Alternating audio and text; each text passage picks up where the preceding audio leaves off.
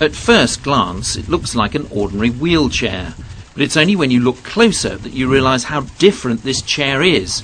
No wheels, just walking legs.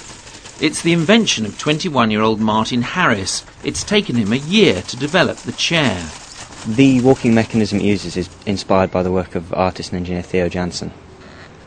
He built walking sculptures to walk across beaches, walk across sand and all sorts of rough terrain. And the mechanism used to do that has been developed by him over quite a few years.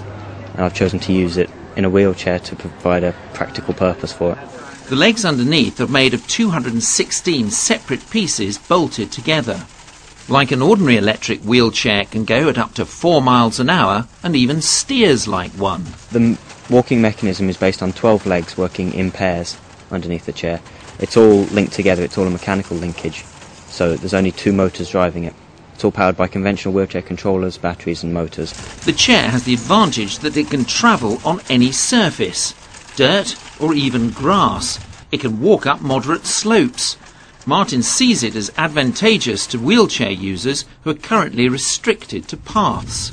A leg can simply just pick itself up and step over an obstacle. Back inside Derby University's Mark Eaton site, where he's designed it, Martin turns heads. It also shows the chair can work well inside on polished floors or carpets. It'll need more development to overcome all the disadvantages of a normal wheelchair.